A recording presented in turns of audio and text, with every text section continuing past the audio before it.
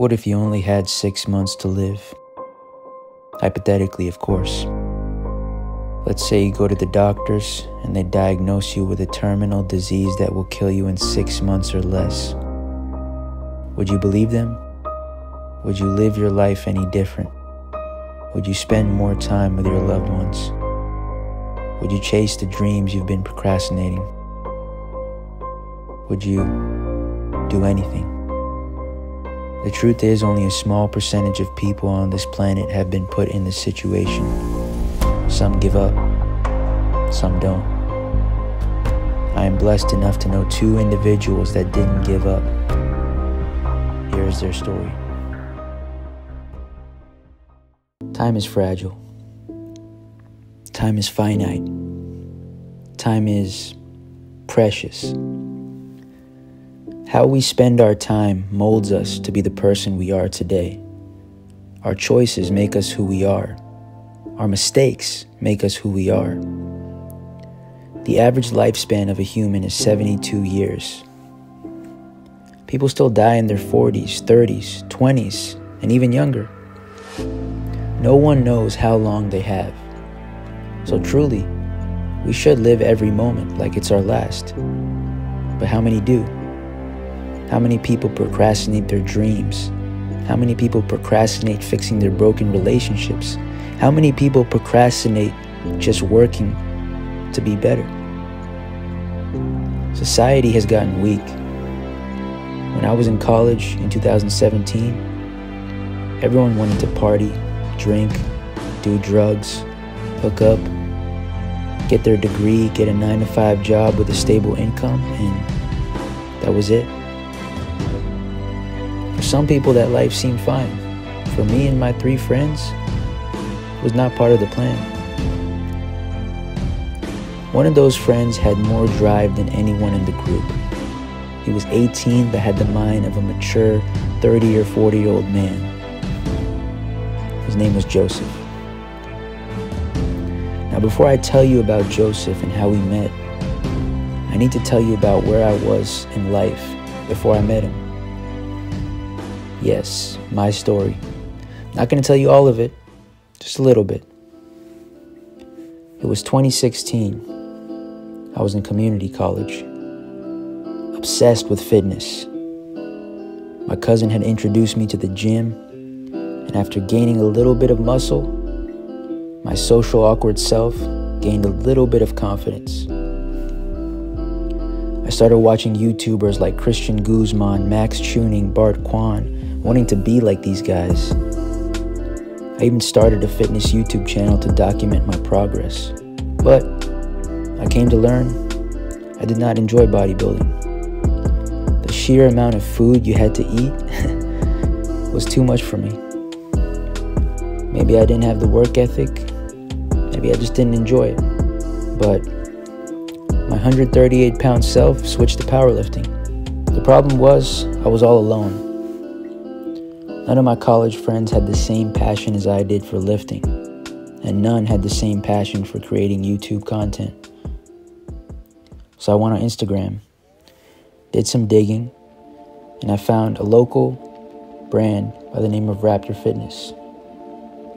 They had fitness clothing, fitness content, they had a YouTube channel. So I direct messaged these guys. I wanted to collaborate. I talked back and forth with one of the owners named Juan. We both watched the same YouTubers, had similar goals, and Juan was just cool enough to ask me to come work out with him. And I made a vlog out of it. From the first time meeting Juan, we became friends instantly. He introduced me to the other owner of the page, Colin. Colin was a waiter at the time, but he was also working on the Raptor Fitness clothing and Instagram page. Juan and Colin had been friends since elementary school. But somehow when I met them, it was like I had known them my whole life. The next time we were going to link up, we planned to all work out together and film a video. And this is where I met Joseph. Now, Juan had met him first and brought him along to the gym for the video. Now, I thought it'd be fitting to discuss the first time I met Joseph with the man himself, Juan Boyo.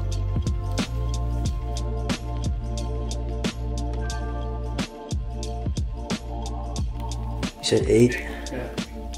So we got time. Alright. I'm just rolling.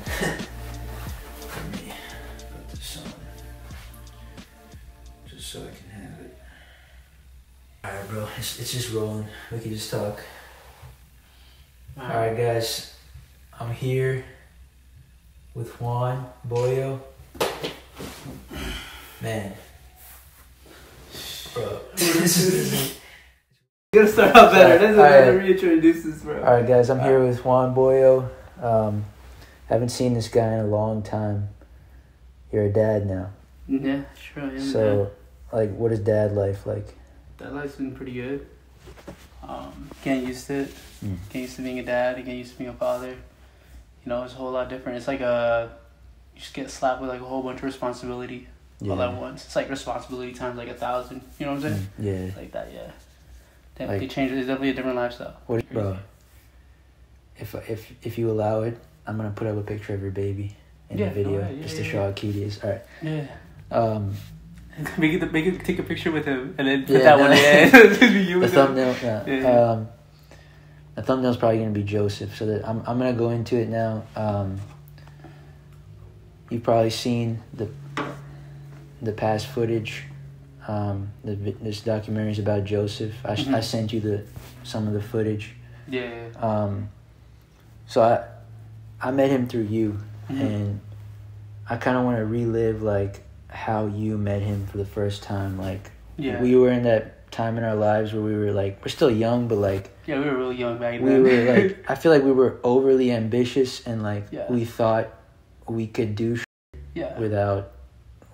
but we didn't really. I think if we're being honest, like me, you, and Colin, we didn't really have the work ethic like JoJo had it. Yeah, 100%. And we were passionate, but he was like on another level. He had that business mentality just implemented real good. You know what I'm saying? Like he knew how to take it that step further. For sure, yeah. So when you met him, like, talk about that. Like, it was at the GNC. Like, what happened? Like, how did you? So I mean, I used to work at Bricks, which is like a restaurant. It's in a shopping center off of like Rare Road, and I would always just go to my supplements down like in the same shopping center. I would always walk over and see JoJo right there, and like I mean I saw him a couple. I was probably like 20. He was still in high school. I think he was like 18. Yeah, he was like 18 or maybe 17. I think still. I think he was still maybe 17, not even 18 yet. And he was working at GNC. And he was telling me how he would always tell me about, show me these papers and all this stuff. But I would go in there and we just, kind of just start talking about supplements at times. So you went in multiple times? Yeah. I went in multiple times. He'd always come up to me and he would always be like, hey, like, why are you, what are you exactly, are you looking for? Can I help you? Stuff like that. Like, he'd always, he'd really want to help out. And he always, he was the kind of worker that actually kind of would know what he was talking about too. Yeah. Like, he made sure he studied what he was talking about. Yeah, because you go into GNC like and most guys. Like sometimes if you would know something, he just like would ask you questions like, oh, like, because I would always go in there and get like vegan protein, and then he'd be like, so why are you getting vegan protein? Like, he's always like curious, always wanting to learn something. You know what I'm saying? So that's one thing that I really saw about him, and then that I noticed about him, and then what happened after that? I think. Yeah, we just started talking, just getting along more. Yeah. And then we started talking about lifting, and he didn't do powerlifting, he did bodybuilding more.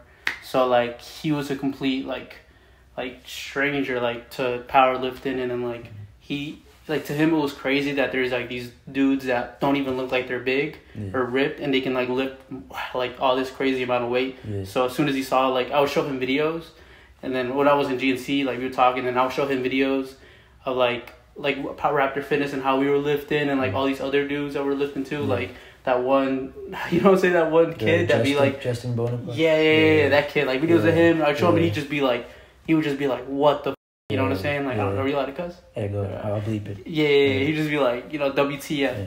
He would just be like, well, that's crazy, this stuff. So then I would just, I'd put him on like all these powerlifting videos, and like after that he's just like, yo, we should get he was just talking about like lifting and stuff and like getting a workout in. And I was like, yeah, let's get a workout in. Like, let's do it soon. You know what I'm saying? Because I'm with Colin.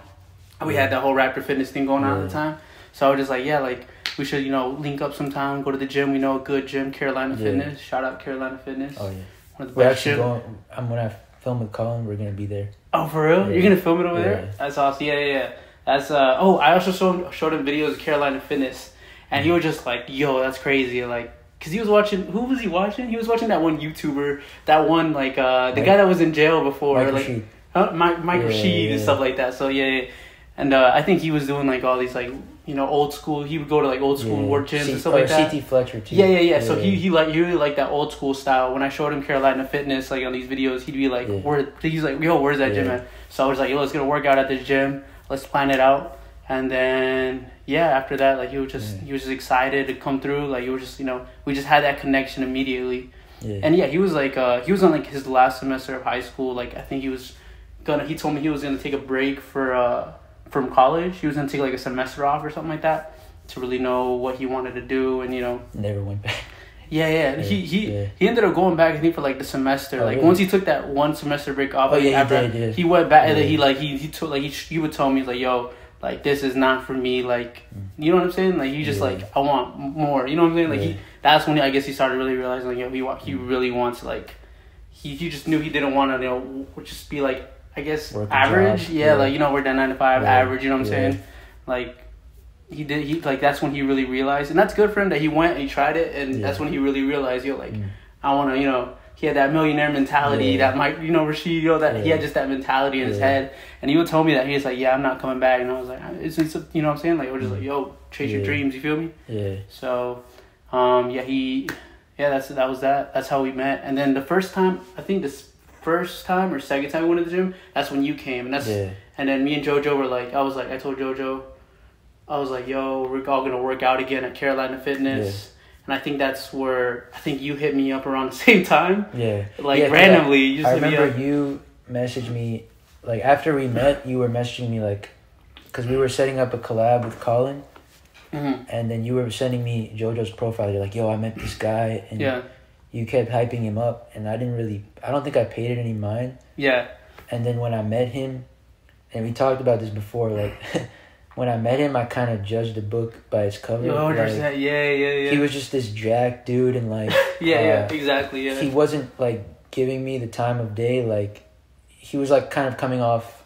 how do you say this? Like, not friendly.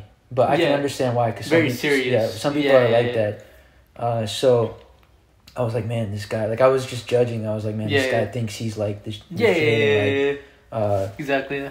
But then, like, during that workout, and I still thought this after the workout, but he proved me wrong during the workout because I was going for a bench PR, and he was pushing me. He was like, yo, you can get this, like... Yes, that's something about him, bro. He made me do a weight that I didn't think I could do. Dude, like he always wanted to push it to the limits, man. Yeah. Every time we worked out, he always wanted to push it to the limits. And that was his first time meeting me. He doesn't even know who I am. He doesn't. Yeah, exactly. He's pushing me, like. And remember, he would always tell. He's like, "Yo, man, if you like gain weight, you got the body type." Remember how he was always pushing you, always trying to motivate you, like always, you know, putting that, you know, positivity inside your brain. And then, but I didn't really truly know him till we all started hanging out. Yeah. Because I think we just had similar goals and. Yeah. We all watched like the same YouTubers, all that. Put each other on different things. Like we were all just, you know, and then really focused at that time. I think he just enjoyed because we had like the deadlift parties and like all that. Oh yeah, 100%. Yeah. You could just see like he enjoyed it, and then he got hooked. Yeah, he got hooked. Yeah, I mean he was passionate already about fitness. Right. Yeah. And he had, you know, now he's like with this group of us. You know what I'm saying? It was like made it more. Yeah, he just on another level. With me, I was doing content too. Yeah. And I just noticed, like, he would get excited with me because, like, and then he started falling in love with, like, the video side of it. Yeah, editing and all that, yeah. And I was like, man, this guy is, like, just really obsessed with it. Then we started going to, like, Fitness Connection, right? Fitness Connection. And that's when he's, like, where all his other friends were at and stuff. I want to talk to some of them, too. But, like, you know what happened with, like, his seizure, and then eventually, you know, it sucks, but, you know, he passed away. Like, how did that affect you? Like, I mean, I honestly, I couldn't really believe it, because I think Alexandria texted me, and I was at work, and she told me that he was in the hospital, and they did like emergency surgery or something like that. Like they did something like, I think it was like his liver or something like, I forgot exactly what she was telling me, but I remember I was working and I couldn't believe it. And I was just kind of like, all right, like everything's gonna be fine. It's the surgeries, you know what I'm saying? Like to me, I was just thinking positive, like, yo, it's gonna be good. Yeah. It's gonna, you know what I'm saying? Like I'm gonna see JoJo soon. You know what I'm saying? Like it's just, you know. Yeah. So I was worried. I was super worried, but like I was just, you know, trying to have that faith of like, you know, everything's gonna go right, because he was JoJo. I was just like, yo, this dude's like Superman. You know what I'm saying? Like he's, so I was just kind of like, yo, he's gonna get through it. And then I think later on is when they texted me that they were later on, I forgot where I was. I think I was going to my cousin's when they texted me that he finally passed. Yeah, and then, man, I was just breaking down, because when it happened, I did. I remember I was with Megan, and I broke down. Because, like, I've known JoJo for, like, I've seen him come up, you know, to owning his own gym, you know, really being focused on his goals, and, you know, he really achieved everything he said he was going to achieve. And I knew he just had so much more. And we kind of saw him from, like, after he had the seizure. I personally, me and Colin, and I think yourself, talked to him, and even like guys like David and Matt and Jason, like they talked to him and they saw like how down he was from the seizure. Like I think I could see like he was taking the medication, and he was like, he would text me like he was really depressed, and then that didn't stop him from like chasing his, because he didn't have the gym at that point. Yeah, he had that. He did have that 1 year after the first time where he was just you know what I'm saying? He was sad, and then that didn't stop him. He picked himself up, and then just went to another level. You know, he's like in terms of business and like self-improvement. Yeah. When I started training with him like last year, I just saw a different him. Talk about like a moment in your life, like people like Instagram is really fake. Like people will see like, oh, this guy has a gym, he's like jacked, but they don't understand like you went through ups and downs. When I was 19, I did a powerlifting meet, and about a month after the powerlifting meet, I had a brain hemorrhage. You know, it was basically when you have a blood vessel, it pops. 50% of people die. Out of the 50% that survive, over 80% end up paralyzed or messed up. I'm not paralyzed or dead, but whenever I got out of the hospital, at the time too, I just got certified. I had a job lined up at a gym. This is what something people don't know. I was gonna work at a gym. Oh, word? Yeah. I didn't even know that. It didn't happen because, long story short, I had the brain hemorrhage. It happened in a certain part of my brain called the temporal lobe. Activity in the brain in that area can cause seizures. I had a seizure. If you have a seizure, you can't drive your car for 6 months. So that happened to me, and my first client that I trained, I was like messed up. Like I put a post on Instagram, and I was like, hey, I'm looking for like 6-week coaching, somebody come in. I had a old friend from high school named Zach, and he wanted to change his physique, and he had already lost a whole bunch of weight, but he needed to get to the end. So I trained him for 6 weeks. I made his program with like a messed up brain. Like during that time, for example, it was near Christmas. We were building gingerbread houses, and like my brain got tired making a gingerbread house. Like I couldn't understand. It didn't make sense to me, you know. So I made his program one day. When I had like some mental energy, some mental strength, I swear I made his program in like 45, 50 minutes. And I passed out for like 18 hours. Like I woke up like the next day, like the whole day passed. I thought I just took a nap, and that just goes to show like how weak my mind was. But I got the program made, and long story short, my first client got a transformation, and everything from there, 1 turned to 3, 3 turned to 8, and then now I'm here. So people don't know that. Like people think that I'm just like elite. Oh, I just like had the balls to just start a business. I was forced to start my business because I wanted to start at a gym and learn the ropes. I had to go out of my way and get books about sales. I had to go out of my way and get books about marketing. You know, it wasn't just, you gotta do everything yourself. Exactly. I didn't have a gym to teach me, this is how you sell personal training. This is how you grow your business. You know, everything that I did, I kind of had to do it on my own. Like I had to hustle my way to where I'm at now. Like how can I separate myself from these people you know, and that's what people think it was just easy, and it wasn't easy, you know, like I almost lost my life, and I still was fighting. I was like, nah, this is what I'm gonna do. You think that's what like motivated you even more when you came out of that? You're like, oh shit, like I could have died. Like I need to work like as hard as possible. You think that motivated you, or? Yeah, it definitely motivated me. So like, because whenever that happens to you, like you don't play about your grind. Like every day might be my last day, and I know it sounds cliche, but I really live my life that way. It doesn't mean that I'm always up. It doesn't mean that I'm always progressing. Like sometimes I'm doing good and then I dip. I'm not a perfect person, but definitely all of that made me stronger.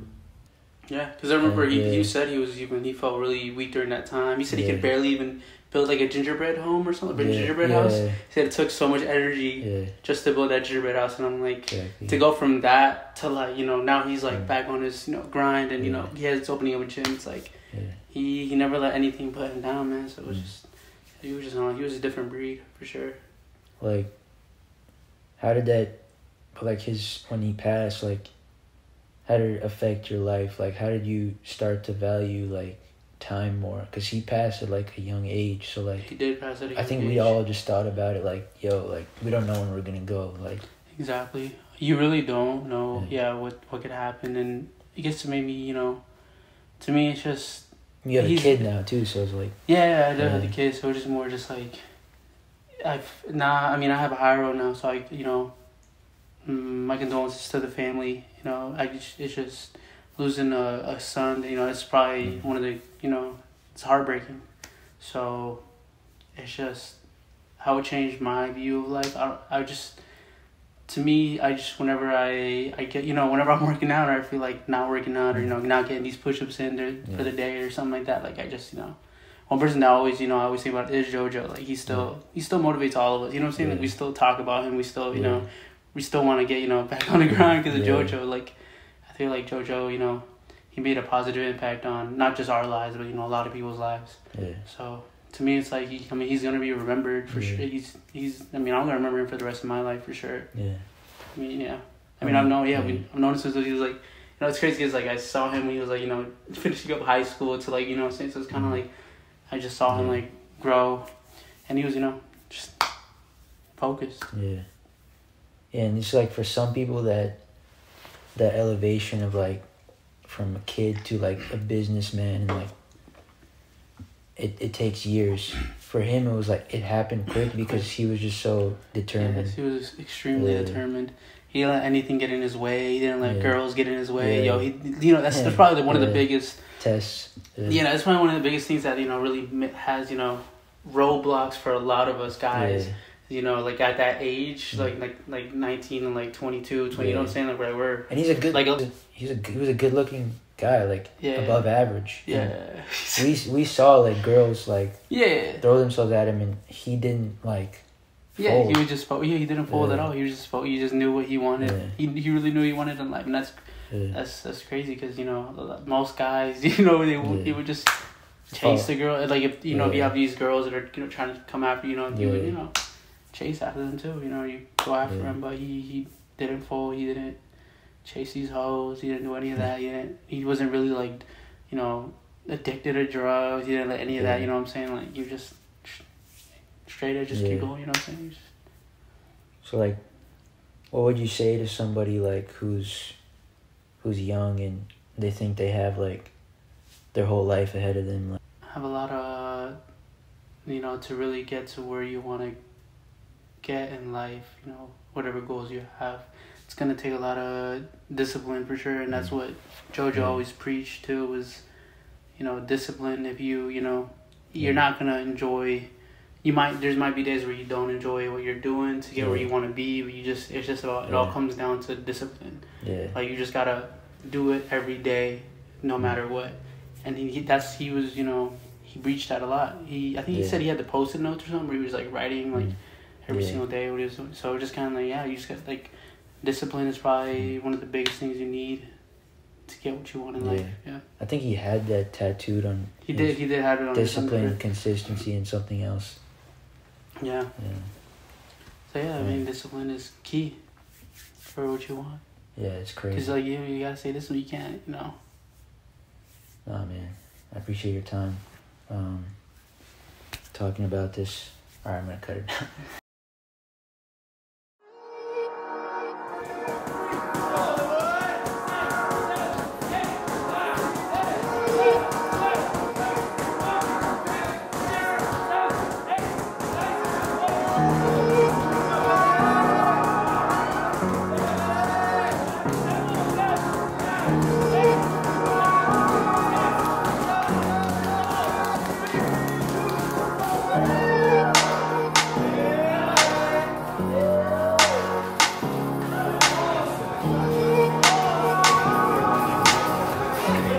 Bad thoughts and good thoughts are both temporary. I'd be lying to you if I said it's just positivity all day. Outwardly it is, but inwardly I go through some stuff, and as soon as those negative times hit, I gotta fight it right away. And the way I do that is by embracing suffering instead of the anxiety of like, sometimes I'll get in my head and say, you know, you can die tomorrow, but anybody can, but the fact that I have today. Instead of fighting that feeling, I embrace it and welcome it.